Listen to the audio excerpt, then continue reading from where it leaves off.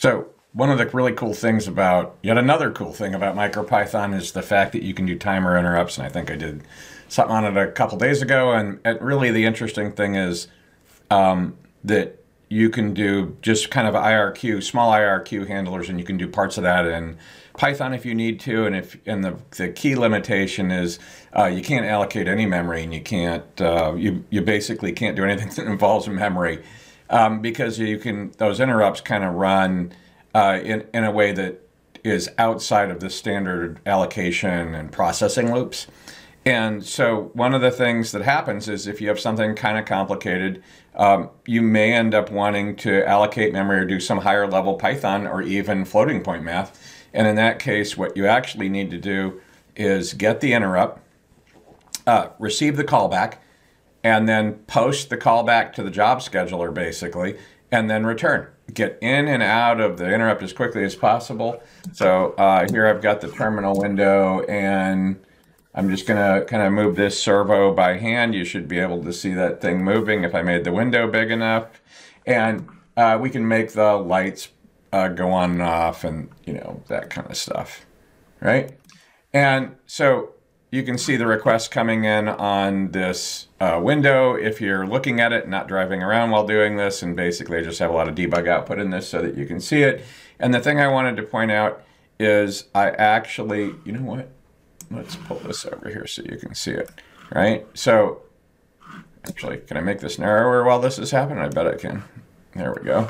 All right, so I have this. If I want, I can actually, oh, that's not going to work because that's where I'm going to put the servo. We'll put it here, right? Like that. So if I run the, do any of these things, they run in the back. These just do a web submit and they make it happen. I can also do a timed operation. So this servo will just sweep back and forth while I'm not doing anything, right? You can see that it's like every couple seconds. I can also submit pages, and if you look, you can see the light coming on and off, right?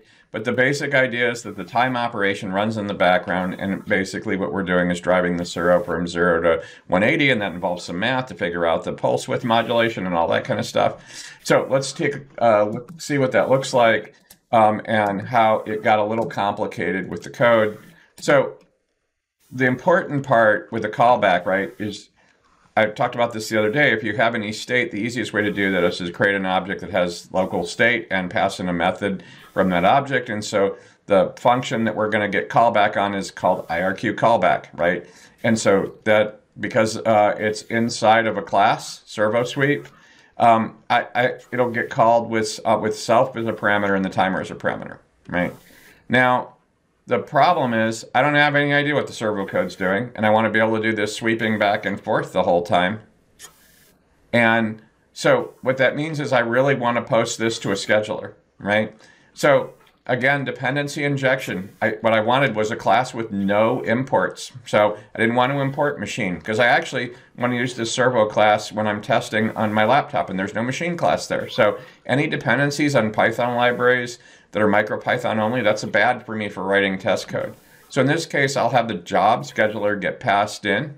You know what? That's kind of annoying. Let me stop that. So I'm going to pass the job scheduler in, and it could be a mock job scheduler. It could be the real job scheduler. So basically, we just new up a servo sweeper, and we tell it what job scheduler it's going to do. And then the callback that we do, right, is going to be what it's going to do is it's going to say, hey, if there's a job scheduler available, what I'm going to do is I'm just going to post it to the scheduler, right? If there's no scheduler available, I'm going to run it. So this is actually why it works on a local laptop. I don't pass in a machine in a scheduler, and so it just runs it local. But the important part is actually this reference. What happens is we cannot allocate a reference while generating the callback. Actually, you can, and it works pretty well, but if you suddenly end up running a lot of interrupts and other stuff, and you start doing that allocation, man, bad things can happen. And rather than having the bad things that happen, you're going to be like, man, I did it, and it worked fine. And then one day you'll have a weird system crash. I did. And so what's going to happen here is this sweep method is the one that really does the work. This is the one that does the callback. If I just called the sweep method by itself, given what could happen in that, I could actually end up in a crash, right? Because I could be allocating this servo sweeper while an interrupt's running. I could be doing something else. So in this case, what I've done is I actually have two of these classes, one for blinking a light and one for running the servo. Both of them have an IRQ callback on them, and it could be called anything. And all it does is schedule a call to the real method. So the real method, you know what? Let me bring up main. Close that, right? So what I do is we create a servo sweep object pointing at the servo pin, and we pass in a job scheduler, right, into the micropython scheduler. And then we just, because that servo sweep is an object, really, I'm going to take the local one that knows about the local state, right? So all this state is available to this method because we created an instance of this servo sweep. And so we can manipulate any of the state in here. And I actually needed a variable in here I needed to do because I want to know where, oh, that should be the word start. There's not an endless supply of commits, right? That basically I want to know where this servo started.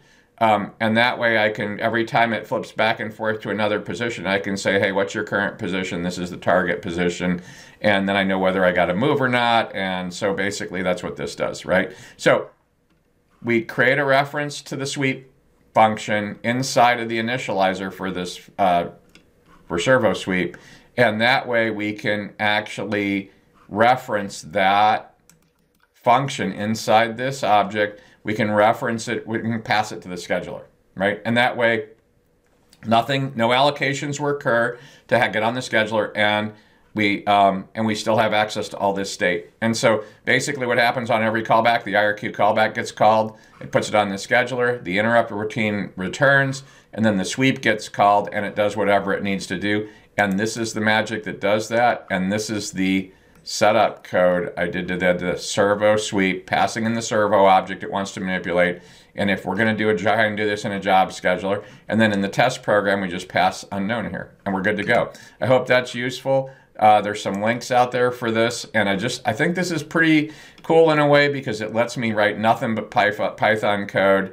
And I will start this again because it just makes cool noise, and it takes a couple seconds because the timer's got to run 2 seconds.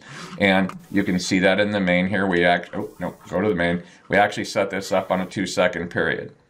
And probably I could do something a lot fancier in here with more state to try and make that servo move slower. We could pick a speed and we would just do a bunch of little steps and pausing, but I haven't set it up for that. So I hope this is useful, and yet another example of how you can do an interrupt that allocates memory using the scheduler. And it'll be a little slower than the other way, but then you don't have to be as detailed about it. If you need something super, super tight timing, you need to do it all with pre-allocated memory buffers. That's it. Have a great day.